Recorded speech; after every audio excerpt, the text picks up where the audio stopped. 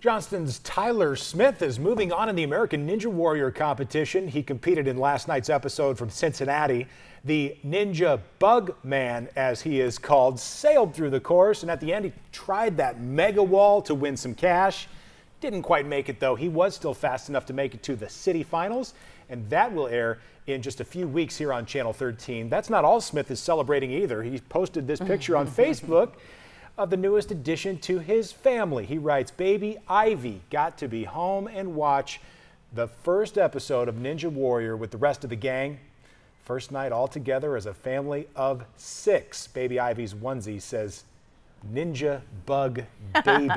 Because he's an exterminator, for those of you who haven't been following the show. But I watched last night. We can't get enough of it. Oh, I love it. It is pure drama. I wonder, they have more strength in their fingertips Right. than I don't know how they hang on to some of that stuff. And for that long, I it's know. amazing.